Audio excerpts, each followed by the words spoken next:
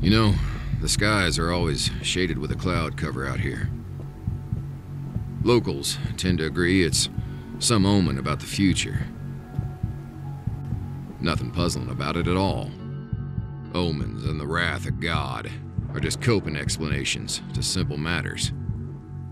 The sky's fogged because we're all swimming in the modern American dream out here.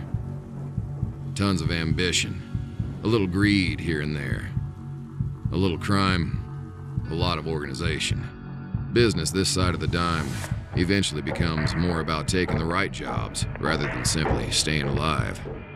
But no one is safe from an accountant.